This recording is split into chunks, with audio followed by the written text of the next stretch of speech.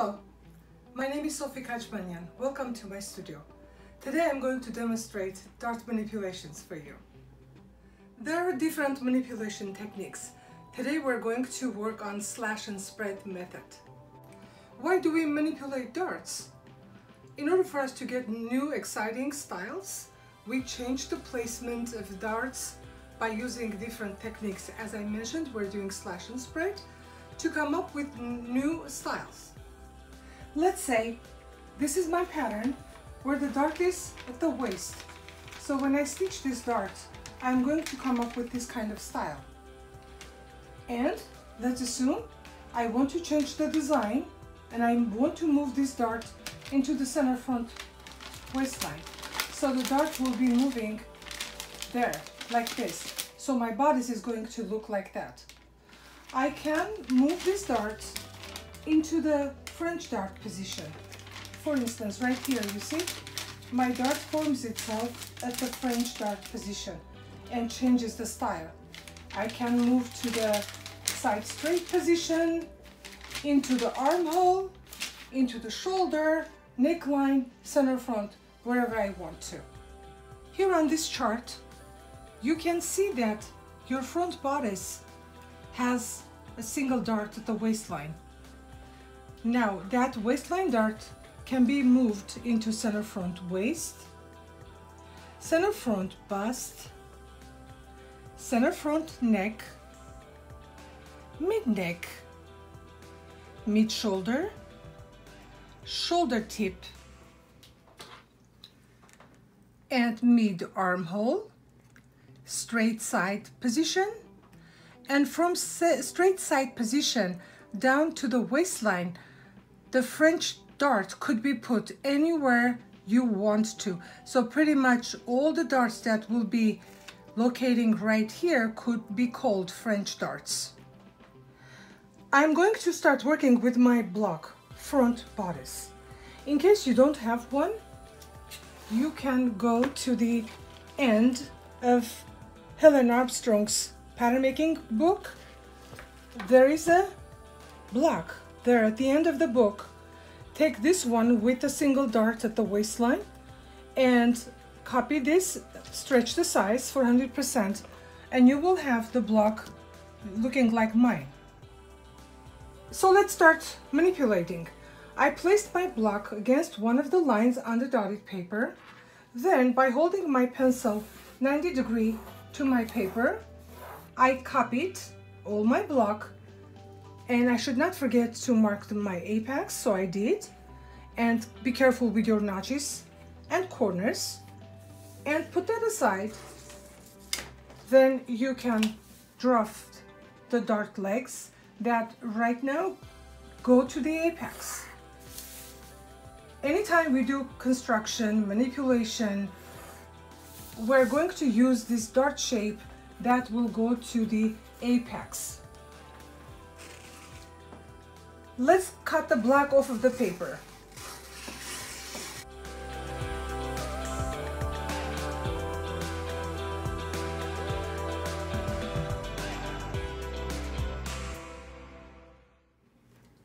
So I have my block cut already. Now I need to choose a location of the dart that I want to bring this dart into. Let's say I want to go to the mid-shoulder position. I'm going to mark at the mid-shoulder and connect that line, which is my slash line. So let's call this a slash line, to the apex. So my intention is to move this dart from the waist position to the mid-shoulder. That's why I put a line there. In order for me to be able to manipulate this dart into the shoulder, I need, first of all, cut your dart off. See, this is cut. And then I am going to slash my line towards the apex. And these steps, by the way, are the same for every dart that you're going to play with or work with. After cutting the dart off and slashing the line, we need to close the dart. So when we close the dart, it opens up right there automatically. So I manipulated my dart from the waistline to the shoulder. You will try not to cut through the tip of the dart. In case it did, like in my case, I will gently put it back again. Please note that your papers here should not jump on top of each other or should not stay away from each other. They should be touching gently, like that. Okay, so the tips are the same, like this. And I'm going to tape my pattern on another piece of dotted paper.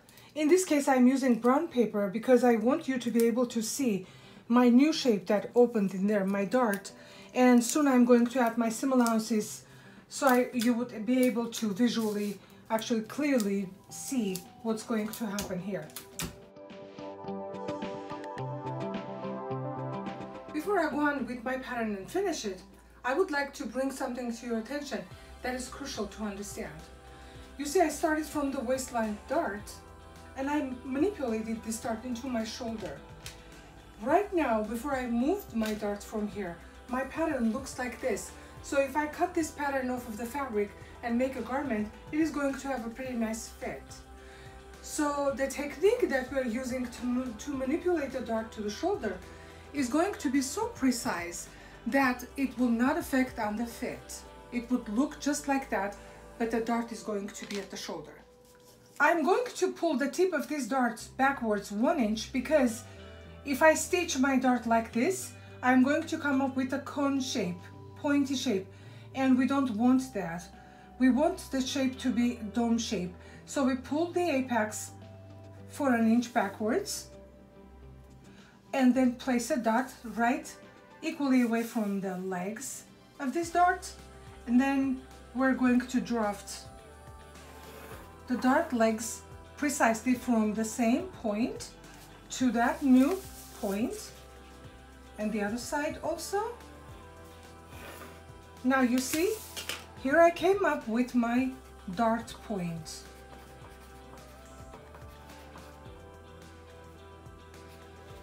Now, so this dart doesn't have a dart tail. So what I need to do is to fold this dart to create one. This is a vertical dart. So the dart is going to be folded towards the center front, meaning intake of the dart. So here's how you do it. You see, this is the intake of the dart, meaning inside of the dart should go towards the front. All vertical darts that you come up with should be folded that way. And when you crease that side of the dart leg, you hold your fingertip right at the point of the dart, and then you fold your dart to be closed just like this, when the dart point precisely should go to the point. Now, as you can see, I'm not crushing my pattern, let it be. So, okay, take a look again. You see the dart leg should go straight to the point of the dart and fold it like this. When you hold your fingertip at the point of the dart, it doesn't let the dart to go on. It should not continue because this is going to be sewn just like this. Now we're going to place a piece of tape right here. So the next step is going to be double checking to see if this side that my dart came to is broken or not. At this point, my shoulder, because that's a possibility. You see, wherever the dart moved from and wherever the dart went to, and doesn't matter the position, you have always to check if that side got affected. For instance, here, take a look. If I place my ruler at the shoulder, point to the point, neckline to the shoulder tip, and draft a straight line, you can see that I have a very, very slight breakage right there. Would it be visible on my garment? Yes. So I should always smooth out that particular side where my dart went into.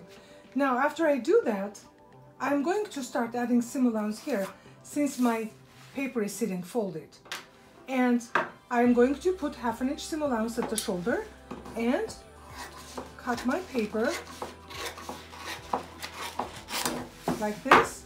So when I open up, you see the dart's tail formed by itself. I didn't come up with this shape. It just came up like that on its own just because I fold the paper the way I did. Let's continue adding seam allowances. At the neckline, my seam allowance is going to be 1/4.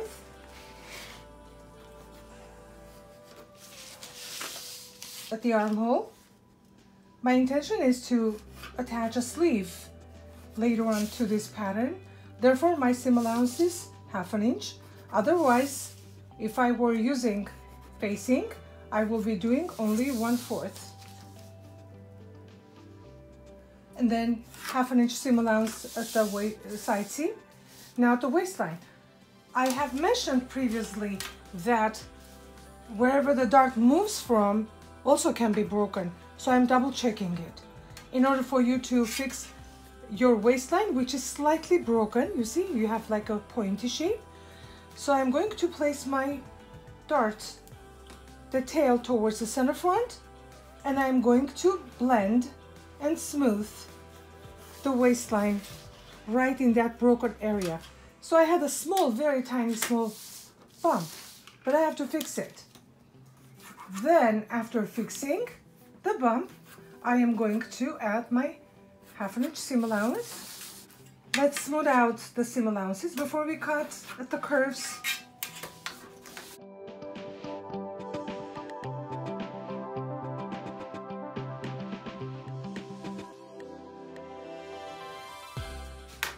And at the center front, I don't have a seam allowance because this is going to be on fold. So let's cut.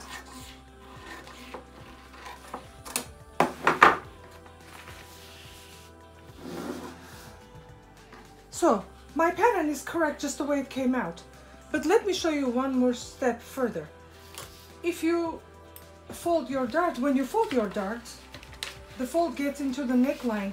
And as you can see here, I have like 3 layers of paper, which is going to be like 3 layers of fabric going into the neckline, which is not a good thing.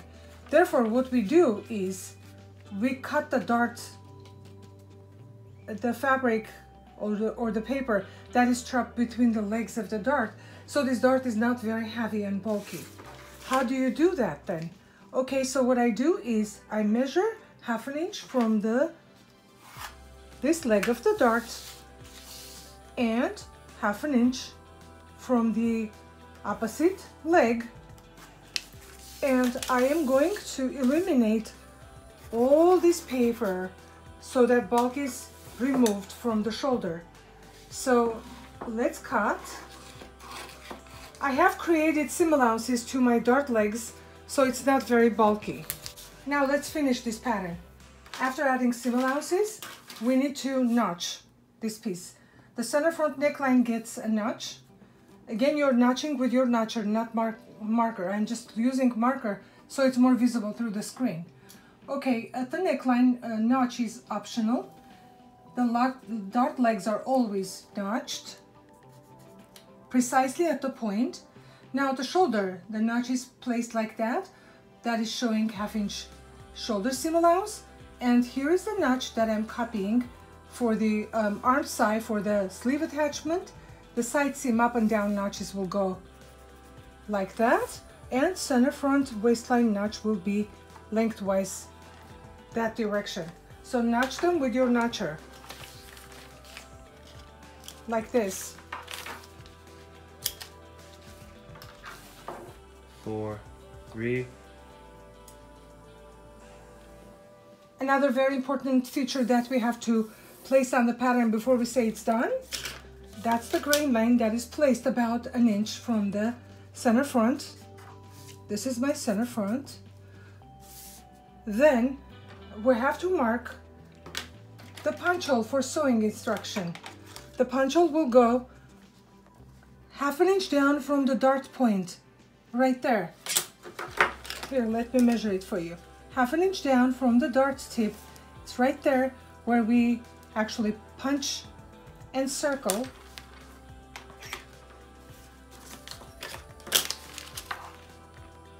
For more detailed description, refer to my important features of pattern making on YouTube. You can learn about that. And I have to label my pattern. This is my front bodice. Let's get used to the name of the dart with shoulder or mid-shoulder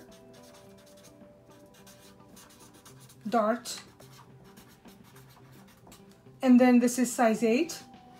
And we're going to cut one because the pattern is unfold.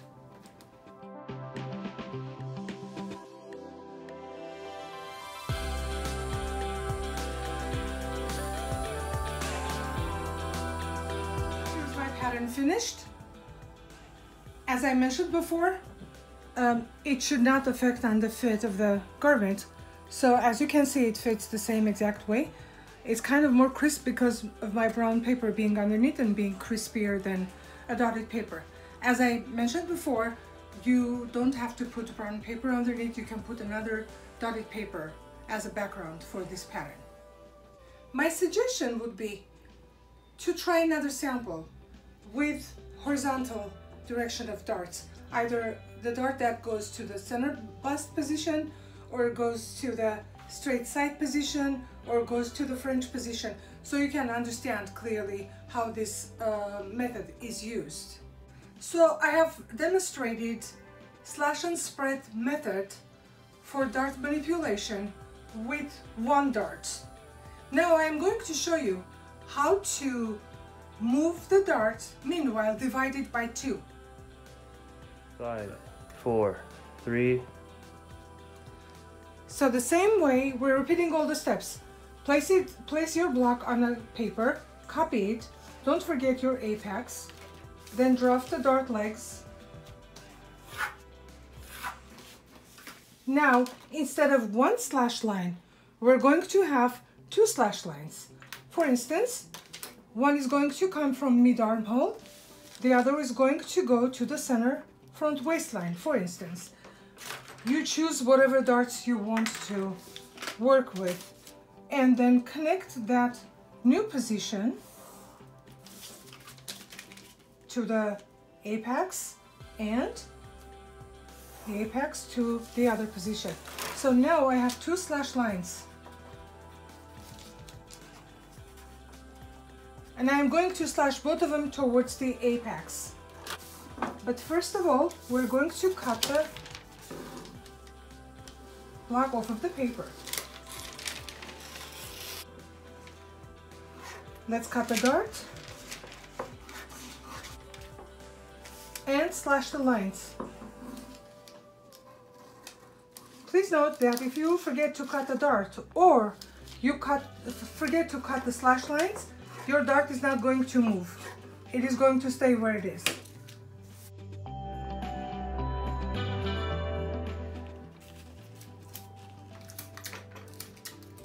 First, secure your center front part of the block. Now, so I was right here. Now, I have to divide this dart by 2. So I'm going to open this dart halfway. You see, only half of it. Here you can visually also see if my dart originally was here.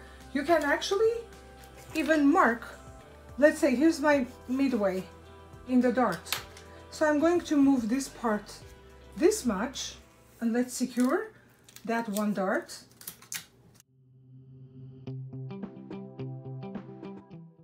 You see, half of the dart is still here. Half went to this part. Now, if I close this dart completely,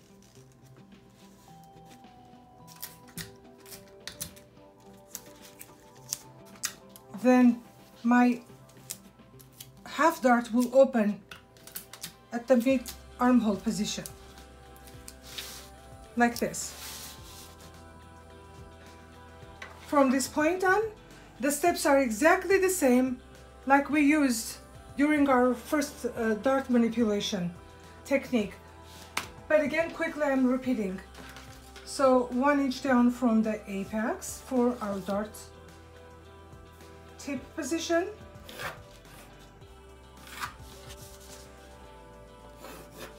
Again, shortening the dart so we get dome-shaped bust. and fold the darts to get their tails. By the way, these darts are small darts. We're not going to cut out the dart intake, okay? We only cut when we have a single huge dart. So don't bother to cut them. Again, fold. This is a vertical dart. I'm going to be folding my intake of the dart towards the center front. You see, it goes towards the center front. Place some temporary tapes here. And here I can add my seam allowance after fixing my waistline little bump.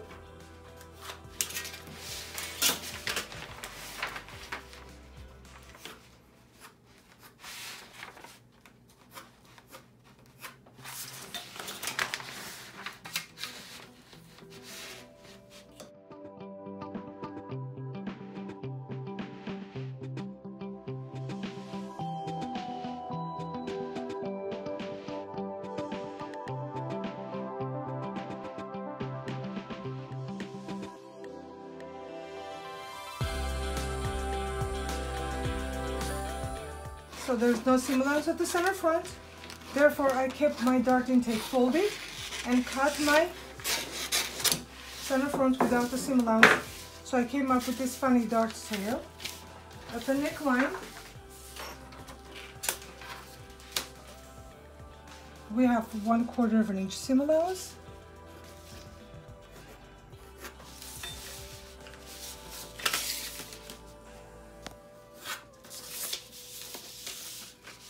So I came to the armhole where my second dart is.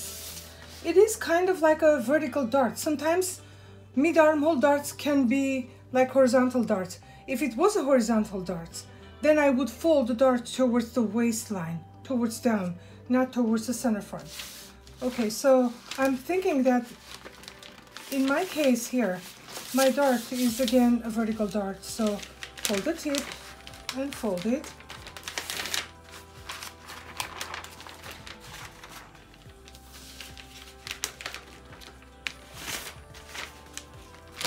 Don't crush the paper, just leave it like this. A temporary piece of tape. Double check to see if your armhole got broken because you have a new dart here. So I'm blending and I'm going to add 1/2 inch seam allowance right here.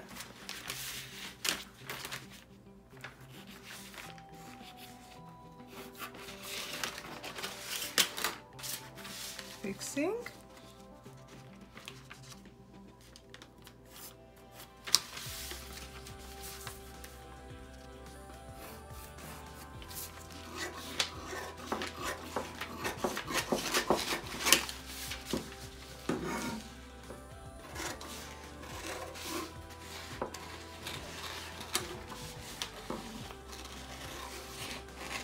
Sometimes these dart tails can surprise us the way they come out. I deliberately chose this position because I follow the rules. It's a vertical dart. I fold it towards the center front, but I came up this funny dart tail that couldn't stay in there. So what should I do? I should break the rule, meaning I should be folding my dart the opposite direction. I'm going to send it towards the waistline. You see that goes towards the waistline. And I hold it, just fold it like that, and carefully cut this with my armhole seam allowance and blend it gently into 1/2 inch seam allowance so my dart tail becomes like this.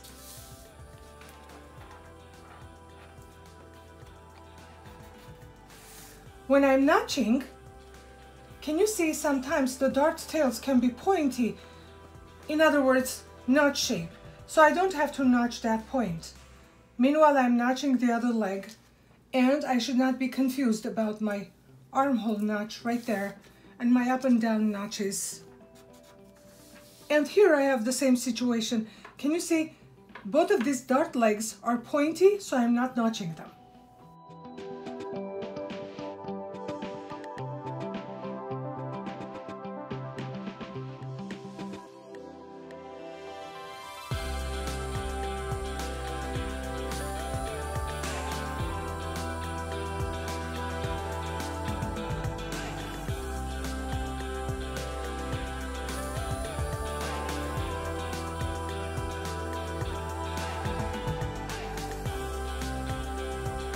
So I'm done with my 2-dart manipulation in slash and spread technique for you, and I placed my pattern on the form for you to see that even if I mingled with that dart, divided by 2, move them into different direction, my pattern shape didn't change. The fit is the same. It's not compromised. Again, I believe that you need to do 2 samples to practice, so it kind of sinks into your brain and you remember how to do it. It's important. 5, 4, 3.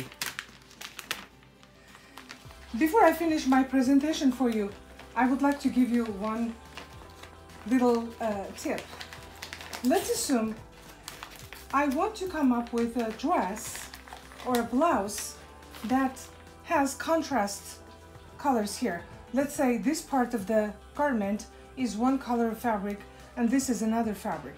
In this case, what I could do, I could remove the darts, slash this off of this other piece, add some allowances in here, and I will have 2 pieces together that will be connected with a style line. So this simple technique of dart manipulation can give you an idea for a completely different style line with no darts but style lines. So this adds up to your creativity when it comes to pattern making connected with a design. So we have worked with dart manipulation today in slash and spread technique in 1 dart and 2 dart series. I wish you good luck in your work. Again, I'm Sofi Kachmanyan. I had the pleasure of doing this demonstration for you. I wish you would just continue doing your patterns. Please like my videos or subscribe for them, and also visit my jasminegstudio.com for draping projects. See you next time.